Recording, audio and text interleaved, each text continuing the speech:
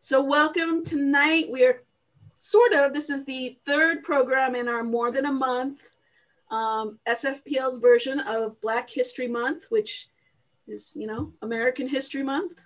We are doing all the way January and February. So stick around. We have a lot more events, but this is a really exciting one. We are so excited to have this panel tonight featuring authors S.A. Cosby, Kellye Garrett, Gar Anthony Haywood, and Cheryl A. Head.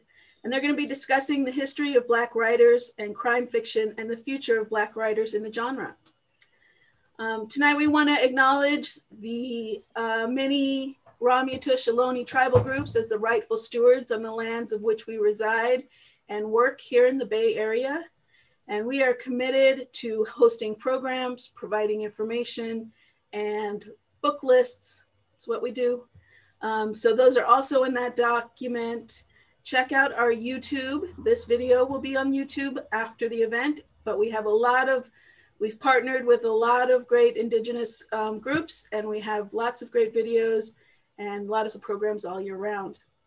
We also want to acknowledge the painful and violent situation our country remains in, and acknowledge that we're all even here tonight in this, these times. It's just, I thank you all for being here, for sure. Absolutely. Let's take our minds off things for a nice hour and forget about that. But do know that San Francisco Public Library stands in solidarity with the Black Lives Matter movement and against police brutality and violence and killing. And we are working in our own institution to end our systemic racism and institutional racism, not just in the library, but in our community as a whole. And you can check out our, if you just Googled SFPL racial equity, you will find our updated racial equity work that we're doing. Also lots of links in that document that I sent. And here we go with a quick slideshow, super quick. And we're gonna get on with tonight. We are celebrating the 16th One City, One Book. This is where everyone in the city reads the same book. And we are gonna be celebrating Chanel Miller for her book, Know My Name, a very powerful book about her sexual assault on the Stanford campus and her dealings with the court system. She's an amazing author and an amazing artist. So that's happening in March. We have a bi-monthly read at the library, again, where we try to get all of our community to read the same book. So January and February's selection is Old Drift by Namwali Serpell. Very good, very, it's also got a little thread of science fiction, so check it out. Tonight, we'd like you to support and buy your books local. Pick up all of our fine authors' books tonight from Borderland Books, who were voted the best mystery and sci-fi books, or you can support Marcus Books, nation's oldest Black-owned independent bookstore. That was really quick. So we love bookstores, hashtag we love bookstores. Shop local, support these people. Do not let our bookstores go out of business. Your library will be here. We won't be a city without our bookstores. So please spend your money there. Lots of things coming up. Saturday evening at 6 p.m. We don't do too many of these evening events, so come out and celebrate and show why we should. We're going to be celebrating the life of Miguel Algarín, poet, and it's going to be fun. Like I said, this is a celebration of more than a month, Black history and heritage.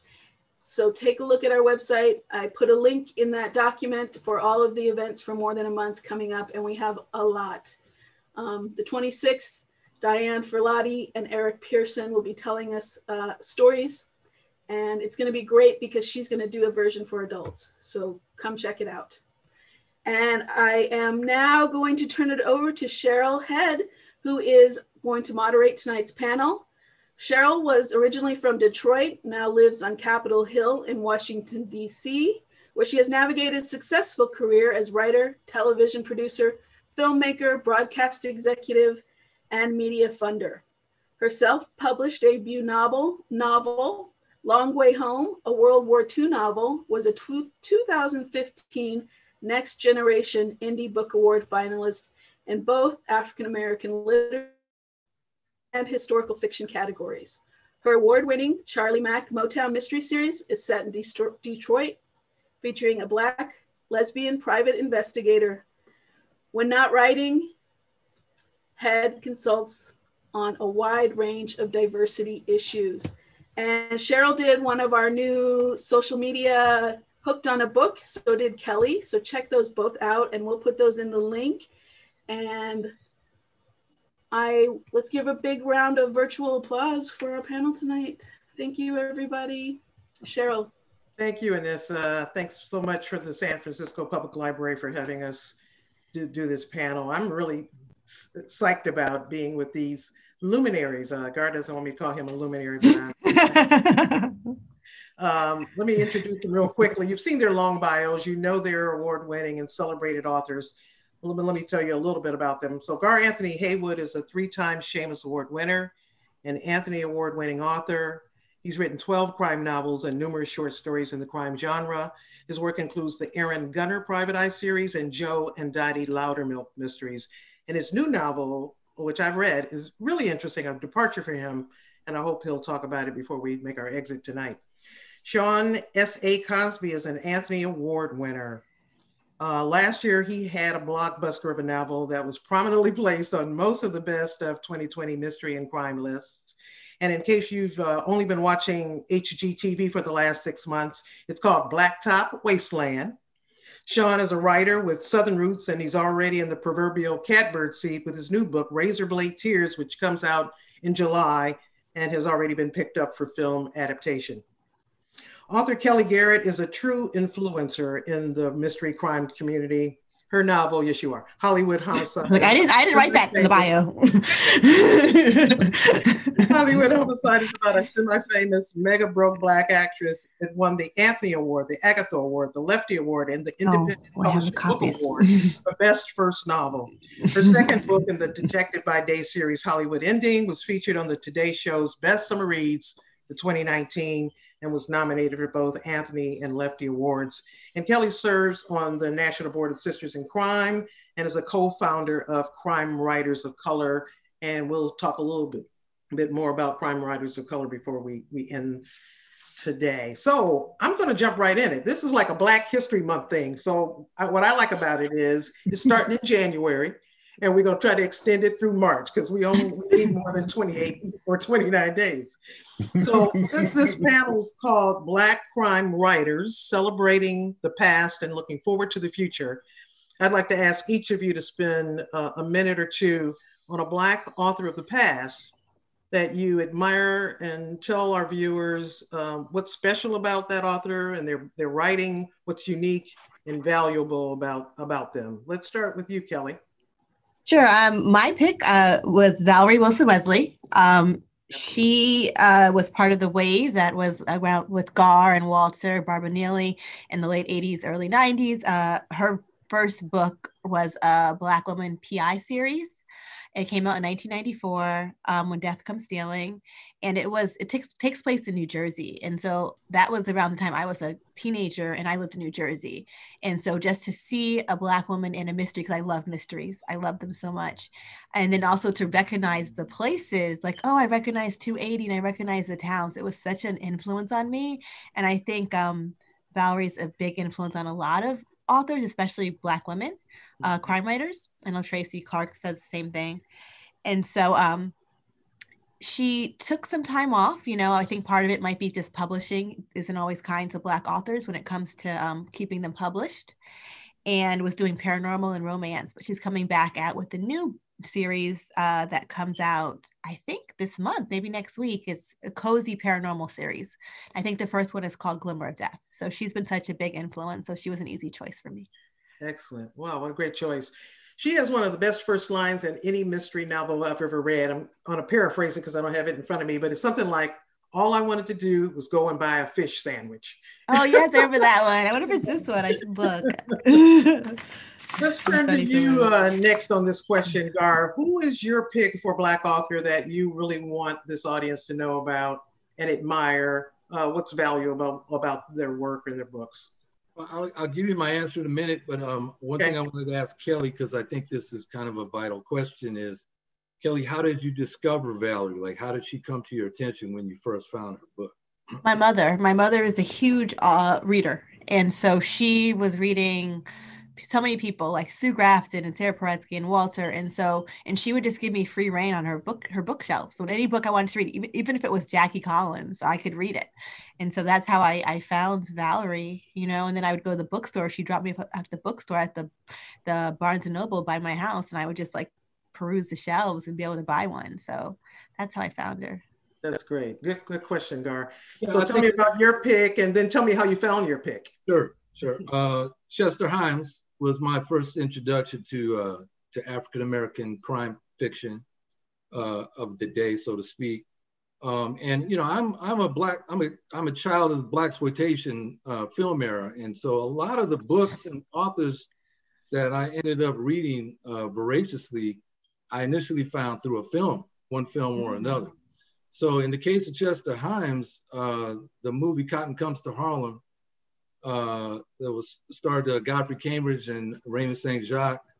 I saw that movie and I was just completely blown away by it. And anytime I find out that a film is based upon a book and I really like the film, then I find that book, I dig it up. And so that's what I did in this case. And that's how I discovered Chester Himes. And I read a few of his books after that.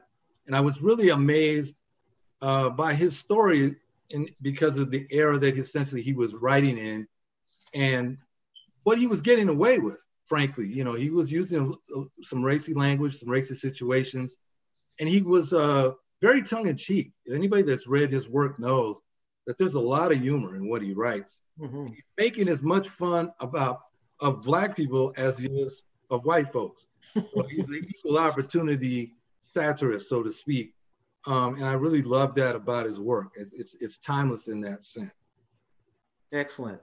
I like Chester Himes too. Who doesn't remember, maybe Kellye, she's too young, seeing that movie in the theater? That's right, I am. I'm too young. I'm going to go to Sean next, and then I'll name my pick. All right, I'm going to give you my pick, but I'll tell you real quick, Cotton Comes to Harlem has a legendary place in my personal history, because Cotton Comes to Harlem in its original run was my mom and dad's first date. That was their first date. We went to see that movie. Wow. And so that's how they were their first date. So that always has become a part of our personal mythology. My mom didn't like it either, so that's pretty funny. I know writing crime writing. She does not like crime writing. But Joe, tell me, there's too many curse words in your book. But my personal choice was Donald Goins. That was my first introduction to a Black crime writer. I had read a lot of different mystery novels. I've been a voracious reader since I was 7 or 8 years old. And my mom read biographies and my grandma read romance novels. And my uncle on my dad's side read mystery novels. And so one day, my mom and dad got back together, separated many times. And during one of their separations, my dad and my uncle were babysitting me. They had me riding around with them as they did some errands. And we ended up back at my uncle's house. And I saw the book on the table. It was a book called Fiend by Donald Goins. And I asked him, I said, what is this? He's like, oh, you're too young to read that. And my dad said, well, let him have it. It'll keep him quiet while they were fixing something at my grandma's house.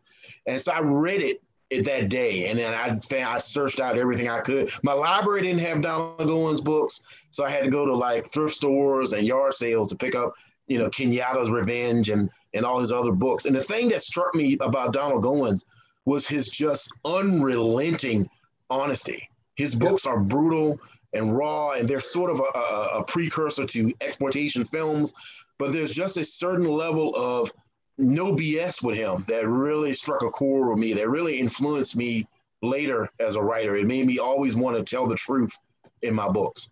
So that's excellent. And I should have told you that I'm a moderator, but Kellye has insisted I also be a /panelist, so I'm going to jump in every once in a while. So on this question, I want to say that my pick is a person called Nikki Baker. That's her pen name, Jennifer Dowdell, who was the first person to write an African-American protagonist in a lesbian mystery series. And this was back in the 90s. Her first book was out in 1991. And I was reading, lesbian mysteries. I wasn't out, so I'd be reading these books that got delivered to the house in brown paper packages and stuff, so people wouldn't know what they are. And, and I finally was able to go into a bookstore and find a book written by an African-American lesbian that had a Black woman on the cover. I saw the cover, this is 1991. I went, that's a Black woman on the cover. And it was a mystery, it was queer, and it was African-American. So for me, it was like a literary trifecta for a young Black woman in Detroit to see herself in the pages of this book and to imagine that was me on the cover of the book. Her books have been out of print for about 30 years. She wrote 3 books and then kind of dropped out of sight. But a company called Requeered Tales is reissuing her books. Started last year reissuing the 3 books she wrote, and they asked me to write the foreword for the 3rd book, Long Goodbyes, which I was honored to do, and it'll be out in March. So amazing. That's my pick. So let's, Cheryl, let me interrupt. Anybody that writes a foreword to a book is a luminary. Just so you know that. I agree with you. I think he's trying to say Illuminati, but I really do think. You got that email too? Yeah, that helps. So let's flip the switch on the question. This is January. They're named after the Roman god Janus, who looks forward and who looks back. So let's look at the current and forward situation. Who are 1 or 2 or 3 current Black crime fiction writers that you want to give a shout out to that should be on the to be read pile of anybody watching this Zoom meeting? So let's start with you, Gar. Oh, my turn first. Okay. Attica Locke. I mean, anybody that's not reading Attica Locke is missing out on essentially, I hope she doesn't find this objectionable, but to me, she's the female Walter Mosley. I mean, she's just a brilliant writer. Yeah. Her use of language and her situations and locations are very evocative. She just is just a really, really smart writer. I love everything that she does. Yeah. And then I like, my boy Gary Phillips. I like to read his stuff because he buries himself in research. A lot of his stuff is historical, and nobody writes a historical crime fiction novel based upon Black people and the Black situation is better than G. I think Gary Phillips is another one. Mm-hmm. Excellent. Sean, let's go to you.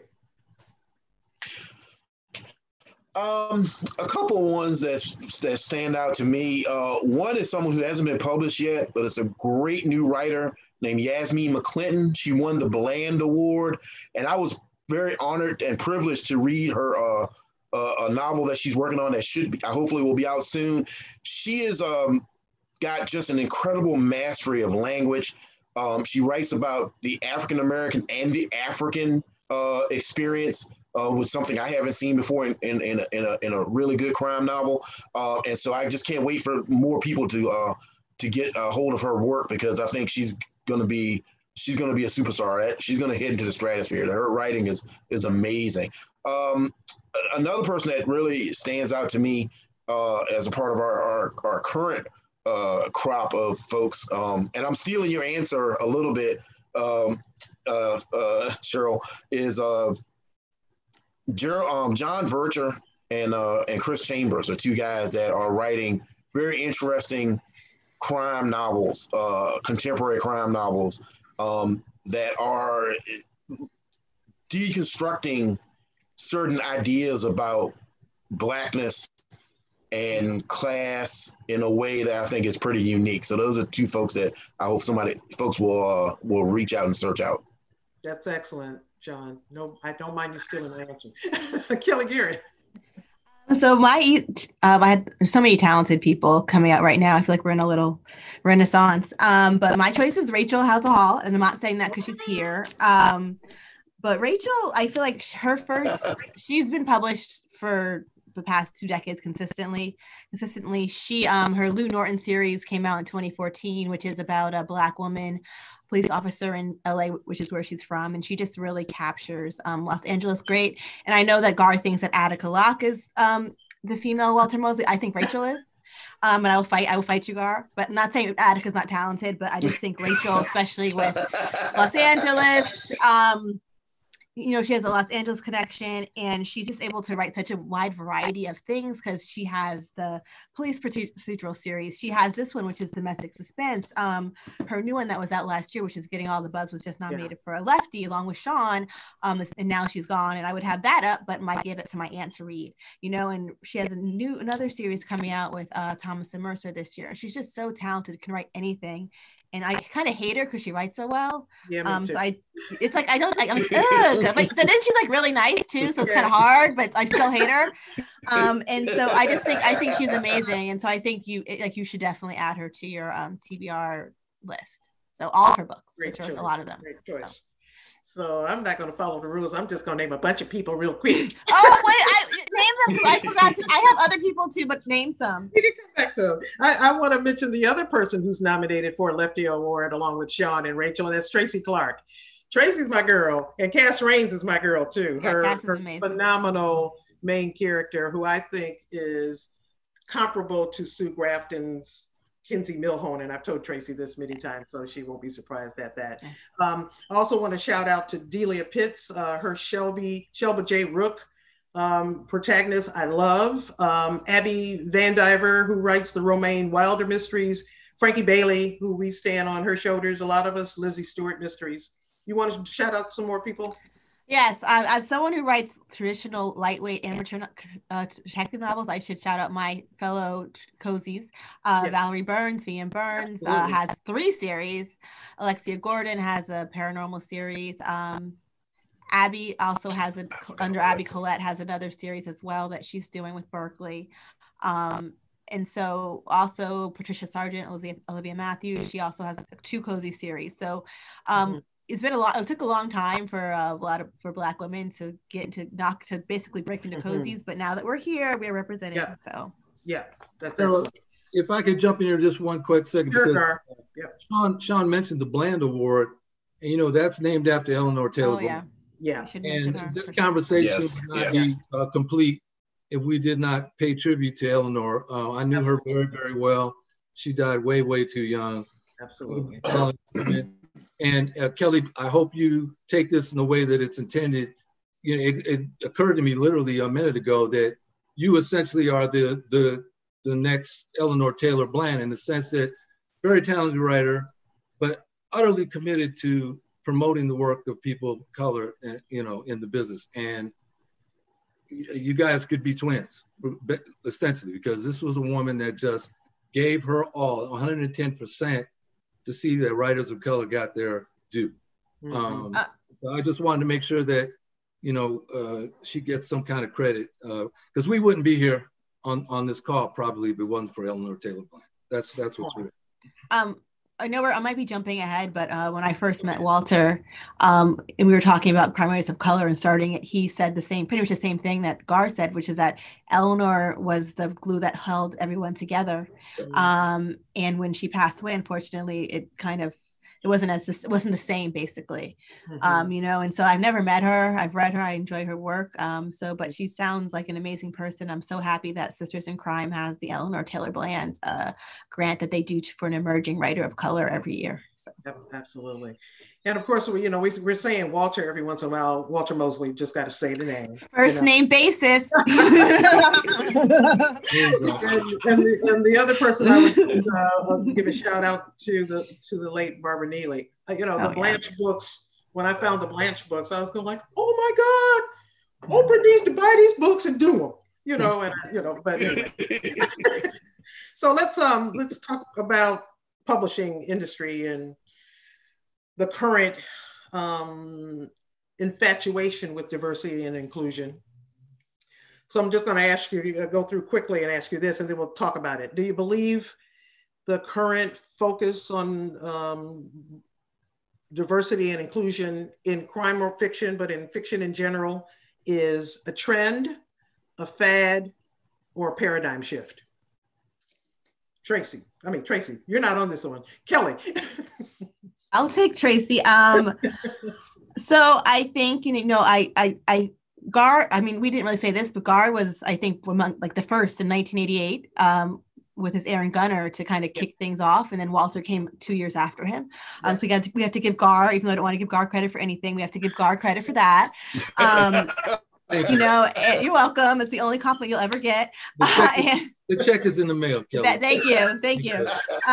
You know, and during that time after Gar and Walter, we had Barbara, and we had Eleanor, and we had Valerie, we had all these amazing authors.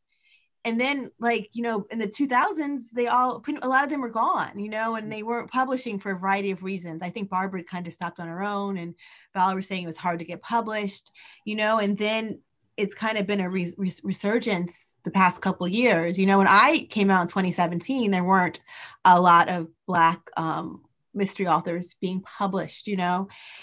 Rachel was being published, and Alexia was a year before me. And of course, obviously, Gar and Walter and Gary. You know, and so now they're finally embracing it. And I think I said this when I won my Anthony, I was like, we have to make sure it's not a trend, you know, because I'm not a trend. None of us are trends. My life is not a trend, you know, but I do think that the younger generation, you know, millennials and Generation Z, they expect a diversity that even as me as a Generation X or boomers don't necessarily expect. You know, so I'm really hoping that this means that it's not a trend and it is a paradigm shift, you know.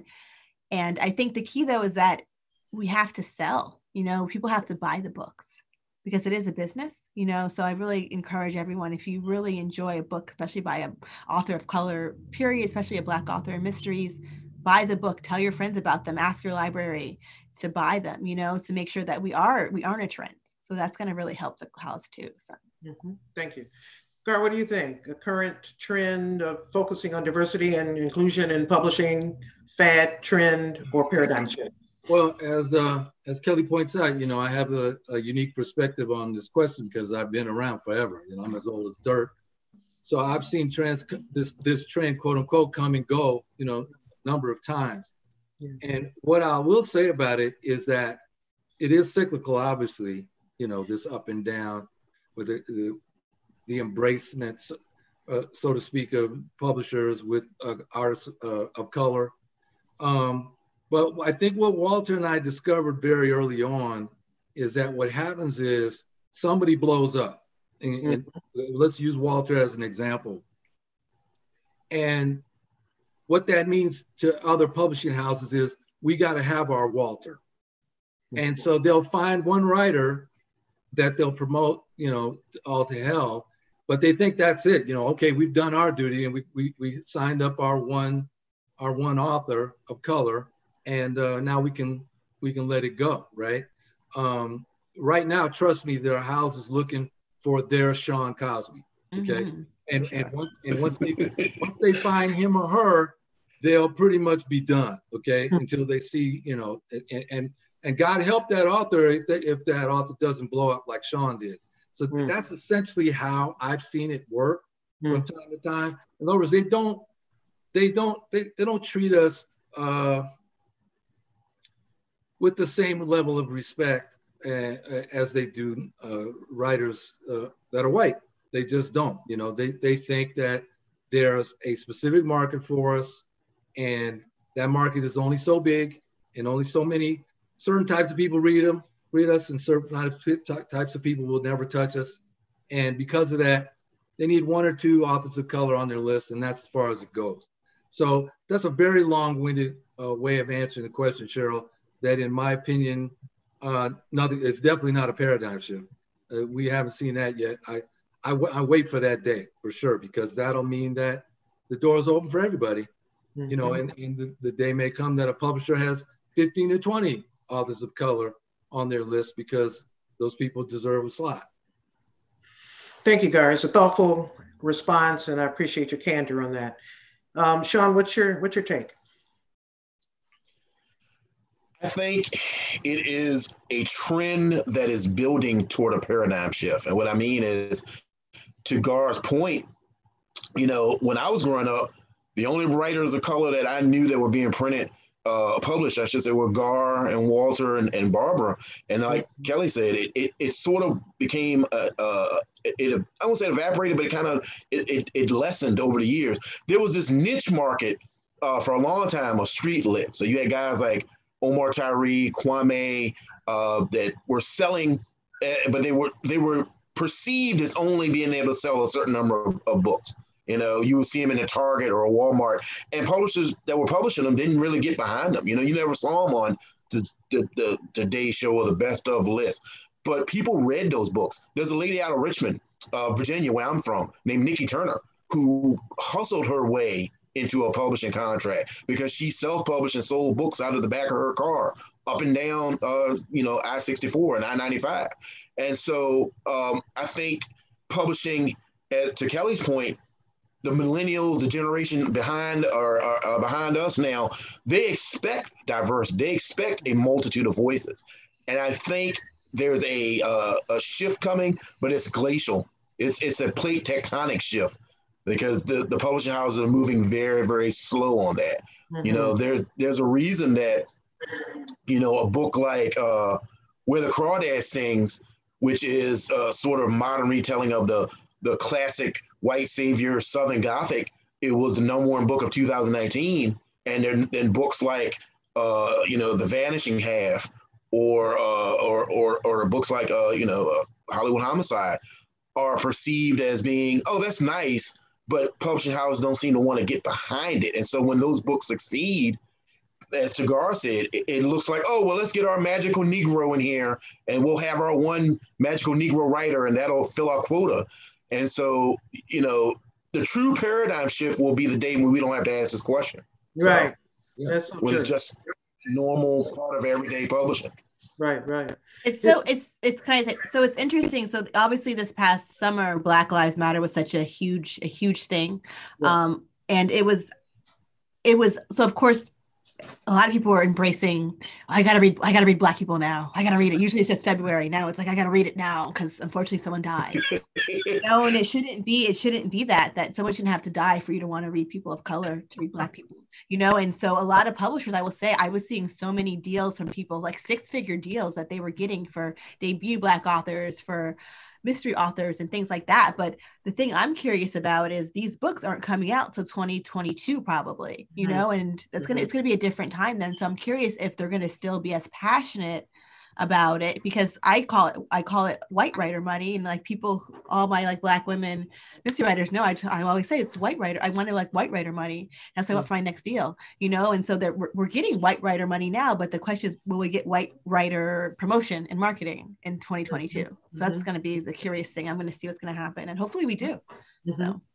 Let me ask this question, see who wants to take it. Is there one or two things the publishing houses, the publishing industry might do that would make a difference now, that would solidify the popularity of some of the books we're seeing, Sean's and Rachel's and Tracy's and others, that they could do to prove that they're in this for the long time, that they got some skin in the game around diversity and inclusion? I think that they should be able to give us room to breathe. I don't. The thing about being a Black writer is that you only get one strike. You know, you could be a white writer and your next 3 books, you know, can sell in the middle range or middling or not have really great sales, and you will still get another contract. With writers of color, with women writers of color, or what have you, you don't get that 2 strike. It's 1 strike, and then it's like, oh, we don't see you as a viable. We tried. We tried. They don't read you. Yeah, exactly. And so we need to have that room to breathe, not room to fail, but room to ride the marketing wave, you know, and have second and third chances the way everybody else does, you know. And I think that's the thing that will show that publishing really is behind not just diversity, but multicultural, and behind writers who are not straight white men. Right. I also think that, and you know, you guys may disagree with me, but I also think it's kind of problematic to create these specialty imprints, you know, in a house for, you know, authors of color or books of color, because I think that's a way of ghettoizing, you know, the authors that are on their slate. You know, if my book or Sean's book or Kelly's book, if it's good enough to, you know, to be published by a given house, you know, don't give us, you know, this sideline imprint to publish under, you know. Does that make sense, or am I overreacting? What do you think? No, I agree. No, I think that to a certain extent, you should be a part of the main line of the publishing house. I know it. I know this because I'm just an ashy knuckle boy from the Virginia Hills. I am very lucky to be in the main, like, Flatiron catalog, you know, and I think people would look at the book differently if there was a, you know, moonshine press that published Black Southern writers. You know, or so I think to Gar's point, I think there is validity in that. Well, the point that you're making is essentially in mine, and that is that you are exactly where your book belongs. You know, you are a mainstream crime novelist. People might want to create some subcategory for you and for me and for Kellye, but the fact of the matter is you're a crime novelist, okay? And you belong in the main house, in the big house, so to speak, as opposed to out in the shack somewhere on the field, you know? That's like when bookstores will have just like they'll have the black section of the books. They don't put the black books in both sections. They'll put it just in the black section. Sure. That means that people have to go and find the black section to read black books, and not everyone does that. So that's right. I mean, the good thing about this past year, because of Black Lives Matter, people were seeking out Black material, movies and books and that kind of thing. So I think we got a little more play. People have time to do it. They're stuck at home with COVID. They're thinking about how to be an anti-racist. So I think they were reading our stuff, you know. But I right after like that week, I was like, let me check my sales, and they were not as big as I thought they were going to be, based on all those people claiming they were going to read my book. And I was like, oh, okay, I'm gonna have some. No. That's right. Yeah.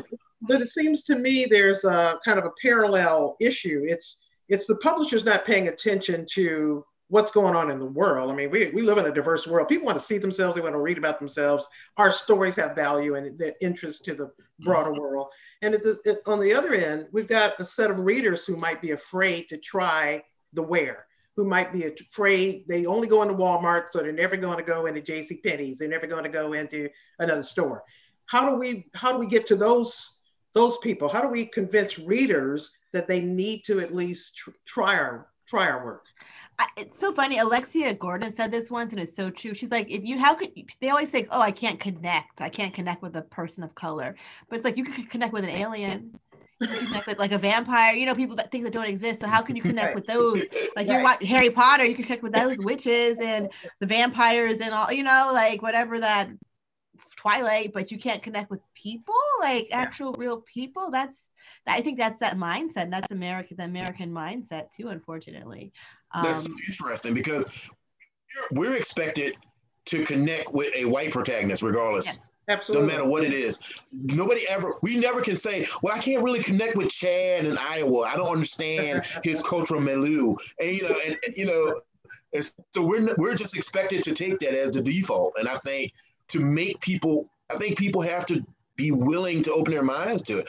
I mean, I've gotten a lot of emails from people who read Black Top Wasteland, and they think they're paying me a compliment when they say, I didn't even think he was Black. Well, you missed the whole damn point of the book. What the hell? And so, anyway, that's a personal issue. Yeah. Okay. Yeah. I want to come back to that. I think it's a big issue, but let me ask you a couple of individual questions. Let me start with you, Sean. I've heard you talk about noir being more about the character than the location. You're writing about rural South. You're making it work. Your character's fabulous. Your writing is fabulous. Talk to me a little bit more about what your goal is in writing about the rural South. Well, first of all, thank you for that compliment. I appreciate it. I'll be sending you a PayPal payment before the end of the night. But for me, when I write about I think there's this idea among a lot of people, not just readers, but I think the general society at large, that the rural South is the sole provenance of, white neo-Confederate apologists. When we talk about the South, the first thing that people talk about or they think about is a quote-unquote redneck or a quote-unquote hillbilly or what have you. And, my family goes back 6 generations in the South. Every scrap of land that somebody walks across waving a Confederate flag, people that look like me have bled and worked and died on it. And I'll be damned if I will let that be the sole provenance of people who don't respect me as a person. And so I think there's this idea that people have about Blacks in the South that either we don't exist, that we're just window dressing, or that we're somehow these submissive, subservient, Brave New World Soma drinking folks that just, take whatever's handed to us because we're in the South. And so I yearn and I want to write about the full breadth and width of those characters. And I use crime and crime fiction because it's, to me, the universal language that you can talk about. Everybody hurts. Everybody knows pain. Everybody knows desperation. When people talk about crime fiction as a genre, yeah, it's a genre, but it also can be literature. I mean, Dostoevsky is Crime and Punishment is great literature, and it's about a crime. It's about a murder. And so for me, I want to explore and introduce people and educate people about the Black rural experience at the same time, talking about class, talking about toxic masculinity, talking about the pain of poverty. And so those are the things that I aim to do.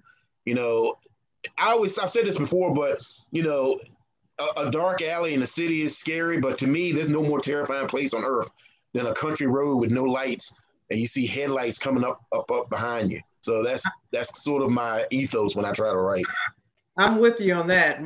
That deliverance, that guitar thing starts happening to me when I'm in them dark places, country roads. I don't like it.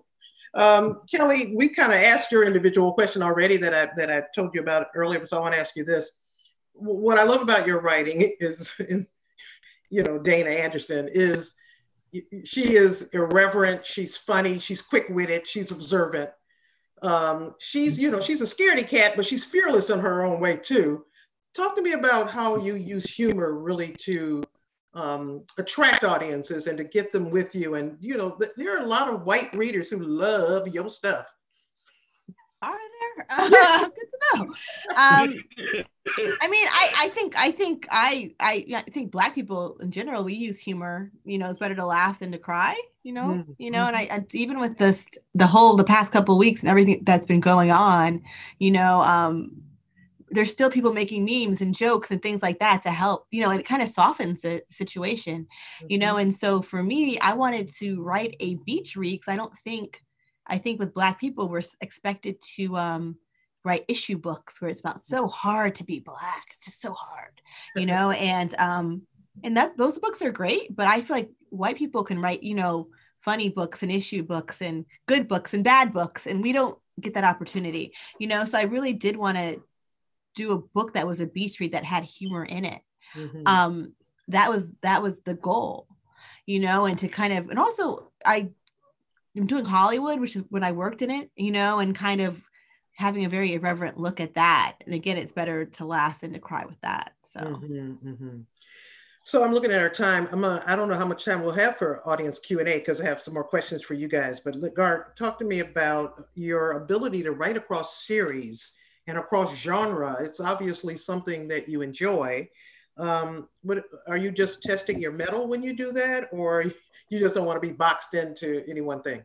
No, you answered the question yourself. Okay. So, no, seriously. I mean, it's both of those things. It's like as an author, you don't want to be boxed in. You don't want to be known for this one thing that you do really, really well, and you can't do anything else. Mm-hmm. And the other thing is, as an author, you kind of want to stretch and see, what you can do, what you can't, that sort of thing. So, and I can't speak for the rest of the people on the panel, but, I write the book I want to read, and I like to read a lot of different things. And so when I read a book that's really, really funny, I think to myself, I think I would like to do that. I think that's where the Joe and Dowdy Laudermilk books came from, was my need to lighten up a little bit and write something just for fun, so. Yeah, but versatility is a really big thing, and Kellye, you gave Rachel her props for that. I think that it's a valuable asset to have if you can prove to the readers out there that you can do more than one thing. Great answer. So I want to ask this question about our kind of current situation. We talked about it a little bit, but we're in the era of COVID, where right now in Washington, D.C., the whole city is tense and nervous because of what we saw last week. White supremacy just front and center. Insurrection is front and center. You've written about it, Gar. In your first book, you talked about white supremacists. So it's been around a long time. Mm-hmm. So here's the question. Given our times, the times we're in, the issues we have, what would your protagonist do? Sean, what would Bug Montage be doing at the Capitol if he was at the Capitol? Right now, if he was there on the 6th, he would probably keep his ass inside. But but he would probably I thought about this because I thought about writing a short story. He would be thinking a way to leverage this into a heist, using the situation to his advantage. So and maybe he drive for a heist crew that's got a whole truckload of masks or PPE or something like that. So I didn't expect that answer. That's good. What would Aaron Gunner do, Gar? I think very much like me, he'd just be, knee deep in sadness, be heartbroken. And he's never on the front lines of activism. That's just not who that guy is. But I think that, I think there's a certain amount of resentment that would boil up in him. I think we're all angry, to be honest with you. We play it off and we talk about, the things that are funny about it, but it's not really very funny. And I think Aaron would be bent out of shape, frankly, and I don't know that he'd do anything to get himself put in jail, but I wouldn't rule it out. And Kellye, what would Dana Anderson do? No, I think Black women in general, we tend to have a tendency when it's go time, we are focused and we handle our business. Yes. And then once business is handled, that's when we allow ourselves to break down and have tears, So I think right now she'd be doing what she needs to do to take care of things, and I thought about that, because I cried 4 times today. Over just different things with the Biden inauguration. Yeah. And I realized it's because I felt I have never, when Trump won, I didn't cry. I haven't cried for 4 years. And I was like, okay, what's going on right now is now that we're free and clear of the situation, now I can be vulnerable because it's I've been strong. And I think for Black women, that's what we do. We're strong. We're super strong because we have to be. And then once everything's taken care of, everyone is taken care of too, because we take care of everybody. That's when we're by ourselves and we're vulnerable. So that's great. And here's where I want to take liberty as an author to talk about what Charlie Mack would do. Charlie's big on tolerance. She comes from parents who, one's a high school principal, the other's an attorney. So I think she would be thinking about what makes these people tick. Why would these people feel this surge of unbridled and unreasonable anger that they would do the kind of crazy thing they're doing and I don't know if she would be trying to reach across the aisle, but I think her initial response would be anger. I doubt if she'd cry, but I think after that, she'd be going I want to talk to one of the guys. Maybe I can change their mind. Maybe I can understand how the hell we got here, because we can't move forward in this country with the kind of division that we have right now. That's what I think Charlie would be doing. So let me switch us back to the viability of Black crime writing. It seems to me that, especially last year, there was a lot of Hollywood interest in Black culture too. We Lovecraft County was on, Pretty Little Lies. It's just a time. Ava DuVernay's doing her thing. Shonda's doing her thing. Do you think that kind of focus from Hollywood, from television, helps Black crime writers, helps the overall literature around Black writing? Do you think that makes a difference when Black television shows and Black Hollywood and Black Panther and the box office is doing well for those kind of shows, it helps sell more books written by Black authors? Well, I'll take that first. And I mean, okay. The short answer is it can't hurt. It absolutely can't hurt. And again, like the story I told before, you know, one of the ways I discovered Chester Himes was by seeing that film. So, and there are a lot of people that are writing for television specifically that are also writing, you know, for long form fiction. And, you know, I'm sure they'll find some readers strictly from their television work. So it can't possibly hurt, Cheryl. I mean, that's one of the beauties of where we are, where television is concerned, is that, you know, with all the new channels that we have, all the streaming services that are creating original content, there are more people of color on television now than I ever saw in the first 20 years of my life. So, I mean, that is not a bad thing, and it can't help but create a new generation of readers of fiction for authors of color. I mean, Sean, do you have a take on this? No. I think, like to Gar's, I think I agree with Gar. It can't hurt. I think, you know, the more you show Black faces in all types of situations, not just, you know, like Kellye said, not just the downtrodden holding up the bloodstained banner of suffering that you see, you know, a film like Queen and Slim, you see a film like Black Panther, you see a Netflix series like Lupin that's on, you know, when you see the multiplicity of Black faces, and it can only help your writing, it can only help your fiction. I think, like, I think movie studios, streaming network services are, like Gar said, are hungry for content. And just by the sheer fact that they need a lot of content to fill their coffers, they have to go outside their stereotypical traditional sources of inspiration. So you're gonna see, you know, really, I think, strong content featuring Black people, featuring LGBTQ people, featuring, you know, people of, you know, color of all shades and hues. And so I think it can only help. I mean, if somebody goes to see Queen and Slim, and they just, or they go to see, or they watch Widows, and then they want to pick up an Aaron Gunner book or a Hollywood Homicide book, that can only help. Right. Got two more questions for you, and it's 9:53, so I'm gonna ask them fast. What's the best part of being a Black crime fiction writer, Kellye Garrett? Oh my.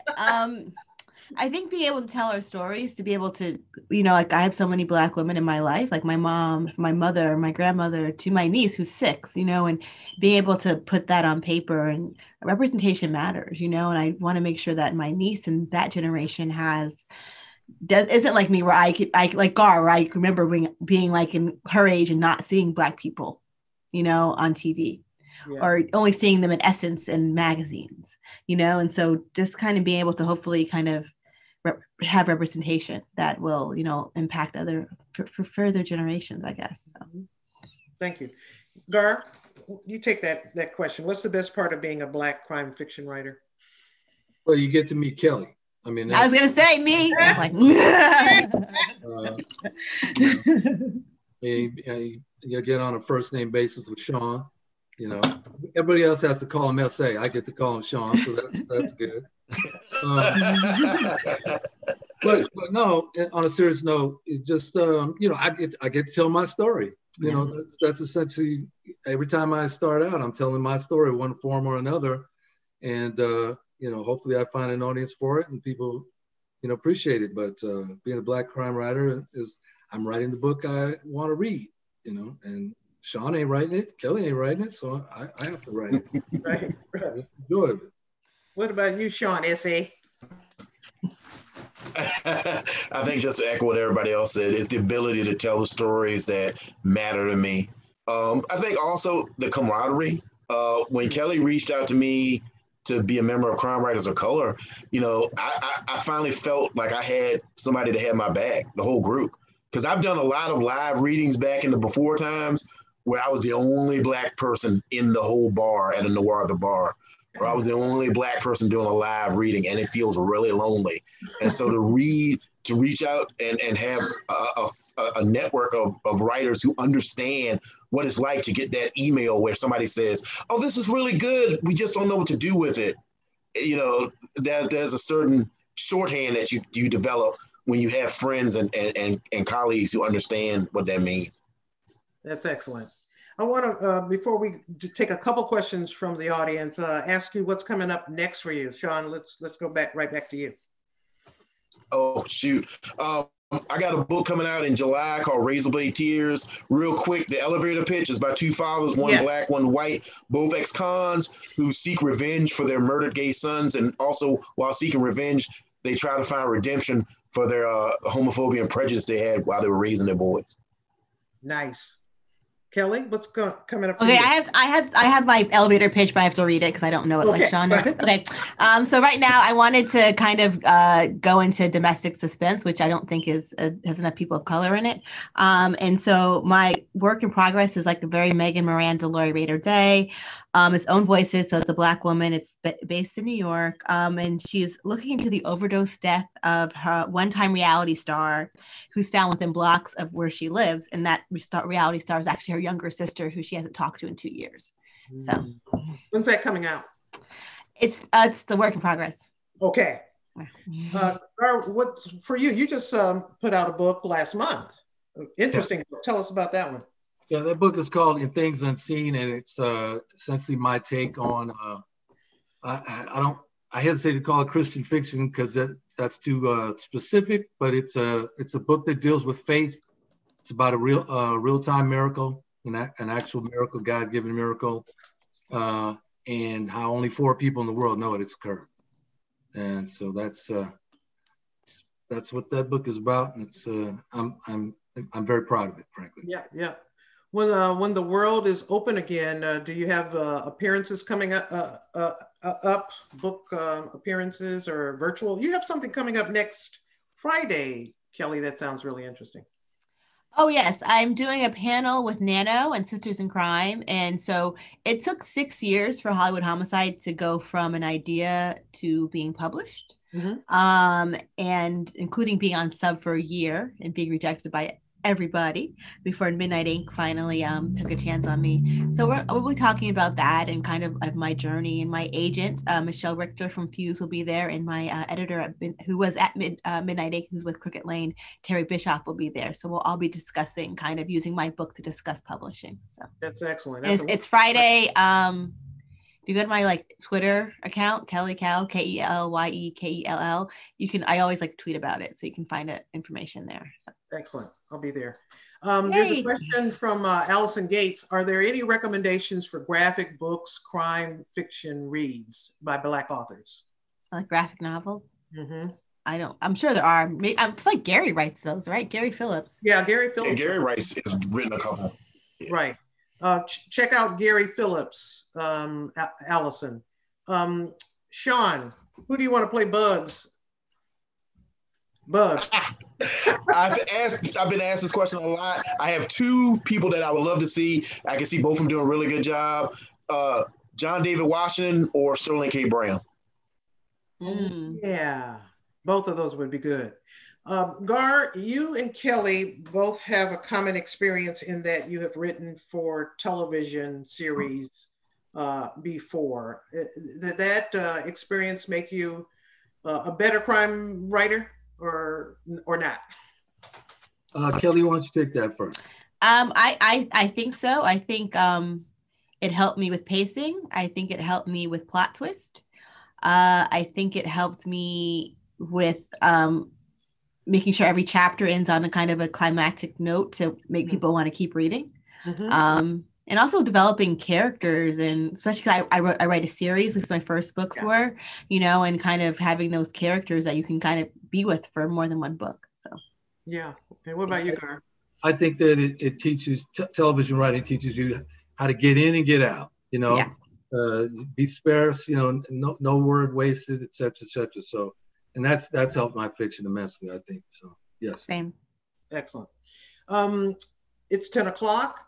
I think we're gonna not take questions unless you guys want to go overtime. It's 10 o'clock here in the east. I don't mind if there's a few questions. I'm still awake. Yeah. Okay. Let me see. Somebody point me to the questions. Let's see. Anissa, I need some help from you. There's one question from YouTube, which is, how has your method of research changed since the pandemic, or has it? Who wants to start with that one? I hate doing research. I hate doing research. That's why I make up towns. I'm lazy as hell. I'm the laziest writer in the world. I admire writers like Kellye, who has like this long, big whiteboard and complex outlines, and there's an algorithm, and somebody carried a one. I don't do any of that. I really should, because I would save myself so much trouble on the back end when I got to do edits. But I'm lazy. They used to say that about me in school too, you know. So, yeah. I've got a pandemic. The only thing No, go ahead. The only thing that changed was I used to do a lot of like stuff at the library just because I was old school. So now I'm just doing stuff on Google. Oh, okay. What about for your action scenes and your car chase scenes? Some of those moves I was trying to put. I'm going like, can you do that? That's a 180-degree turn. How do you come up with that? You don't research that? I researched it because I grew up around cars. One of my close cousins who's no longer with us, he was our car mechanic, but he also did like legal and illegal drag racing. And so I knew a little bit about that just from my own life. But I'm a huge car nut, so I've kind of had a lifetime of researching that. And I used to have a 71 Chevelle that my mom made me get rid of. I built it when I was in high school. And I got 3 speeding tickets in the same day. Made me sell it. So, well, you needed to 3. Dang, you probably can't even drive. Your license is probably suspended. I couldn't drive for a year. Yeah, I couldn't legally drive. Yeah, you couldn't legally drive. Kellye, what about you during COVID? How's your research pattern change? I still do a lot of research online. Basically, you know, I mean, I live in New Jersey, and I would commute to the city, so I was really good at eavesdropping on people, so I can't do that anymore. But yeah, it's still online. It's not different. So has Hollywood changed a lot since you've been away from it? Do you have to look up things about? That was the hard thing about the second book. So the first book, I was actually still in LA, and it was really easy to like name drop, like, you know, places and you know, like streets. And then second book, I had to look a lot of stuff up on Google Maps. I had to ask friends because places were closed that I loved, you know, so it was definitely hard. So the new series is actually set in New York, so I don't have to worry about trying to figure out things. So. Excellent. And Gar, what's your research process? I'm like Sean, I just lie.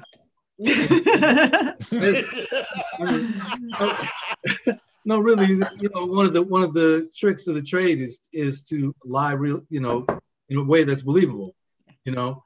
So I do as much research as necessary, generally online, you know, but then, you know, if I can find a way to fake something so that it doesn't, you know, read that way, that's what I'm going to do for sure. You have to have done some research on firearms. You're very specific when you're describing weapons. Yeah, but you know, the reality is you could probably get away with a lot less than I use. But yeah, I mean, like I said, I do as much as I think I need to sound, you know, like I know what I'm writing about. Mm-hmm. And using Sean as an example, you know, he obviously knows cars.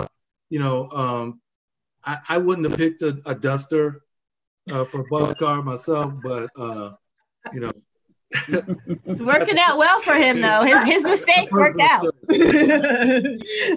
Well, you know, the Duster had like 3 options when it was first mass produced, and my dad had one, and he got the 4-barrel Slant-Six option. So those cars get up. So that's why that's where they came from. Right. Plus, everybody else uses Chevelles and Impalas and stuff. So I was like, I'm gonna throw a Duster in there. But I'm like Gar, I just fake it. Well, we look forward to seeing your new work, faked or not. Gar, I hope you have great success with really a departure for you, your new book, but it's so well written and really thoughtful, and you think about it days after you finish reading it. Well, thank you, Cheryl. And Kellye, really looking forward for your next. You're going to do another series in the day series too, in addition to this one. I'm asking for your publisher. My publisher closed in 2018, so they have to be resurrected. So and they have to pay me. So I don't know. Yeah, I know this. Well, this has been a lovely conversation. I thank you for allowing me. Cheryl, you were an amazing moderator. So thank you so much for doing it. Thank you so much. You guys, you best-selling, award-winning authors. I'm just hoping all of it rubs off on me through the Zoom lens. Good night to everybody. Thanks for all the people who came and asked questions. And I hope you will buy the books of our panelists and buy the books of the people we mentioned. We really have a wealth of talent in the crime writing community, not only our Black crime writers, but our writers of color. And just to send us off, Kellye, will you give us 2 minutes on the Crime Writers of Color group? Sure. Crime Writers of Color was started by myself, Walter Mosley, and Gigi Pondian, I think 2 years ago.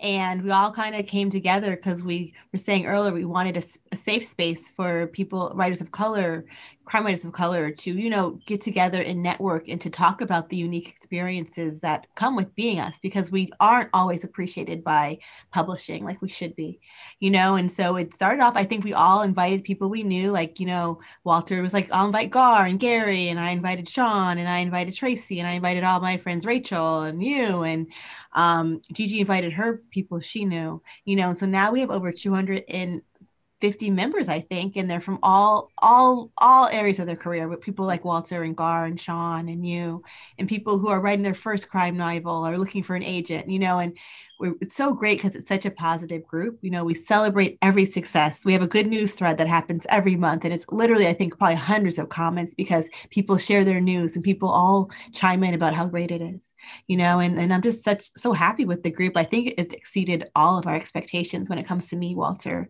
and Gigi, and just of what's happening with it, and hopefully we can kind of, take it to further steps and, have conferences and things for people too. So I'm excited for it. Yeah, thank you for your leadership and putting it together and keeping it together. Sean, good luck. Gar, good success. Kellye, thank you so much. Anissa, I'm throwing it back to you at the San Francisco. All right. Thank you so much, authors. That was so fun. We really appreciate that. Our community, lots of love in the river of chat. And yes, buy books and request books. We will buy any book you want from our library. And that link right there that I just put in again, we tried to keep up with you with all of those authors. But I think we did pretty well between Lisa and I. So you can find all those there. You can find their books on those links. And I'll send you a reminder tomorrow too. So don't worry. And thank you, Kellye, Cheryl, Gar. Thank you, and Lisa for doing this and for having us. Thank you. We really appreciate that so much. That was so much fun. So fun. All right, friends. Let's have a good night. Everybody, stay safe. We miss you. We love you. Good night.